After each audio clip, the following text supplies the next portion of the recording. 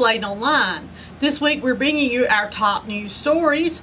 Top this afternoon is there has been an arrest for a clown threat that was made against East Bladen High School on Wednesday.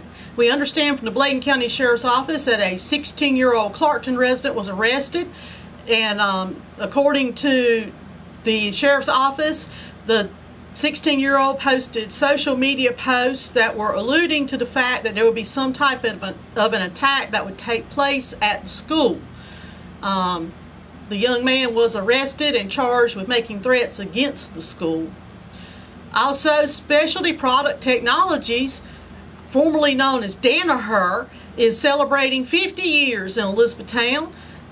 They celebrated with a lunch and games for their employees and families and friends in Elizabethtown. Mayor Sylvia Campbell presented the company president with a couple of resolutions that were marking the occasion.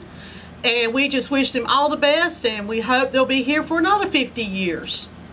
Also, the Elizabethtown Police Department is searching for a suspect involved in a larceny case. The police are attempting to locate Angeline Peoples. If you know where she's at, please contact your local law enforcement agency. Also, the Bladenboro Police Department is warning folks about a computer scam. According to Bladenboro Police Chief Chris Hunt, the way the scam works is the victim will receive a telephone call at their residence, and the person on the other end will pose as either a Microsoft Technologies person, or they will pose as another well-known company and instruct the victim that their computer is somehow interfering with their servers and that they can help them to repair the computer.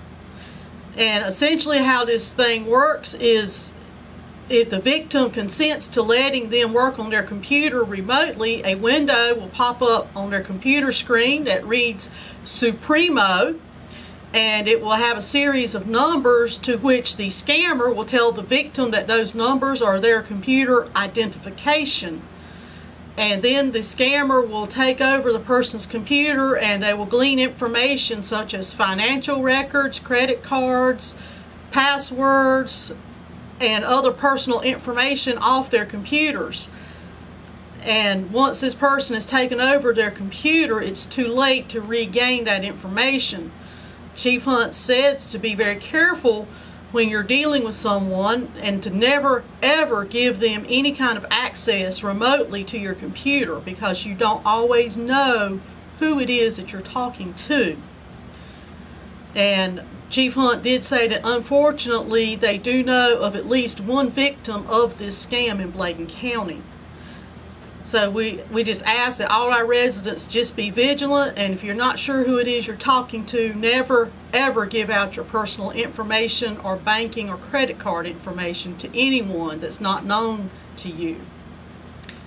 And you can read about these and other stories on BladenOnline.com.